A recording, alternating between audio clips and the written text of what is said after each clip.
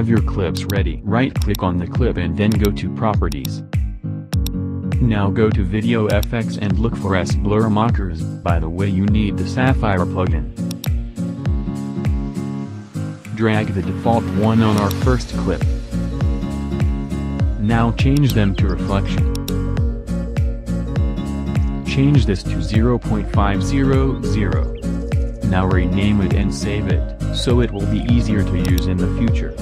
Click this Z-Dist clock and have this locked. It will track the keyframe. Now count 10 frames from the end of the clip and put 0.900. Go at the end of the clip and put 0.100. Now we're done with the zoom transition. Next we'll do rotation. Click the little clock, just follow the Z-Dist keyframe.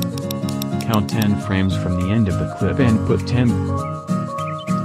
Go at the end of the clip and put 100.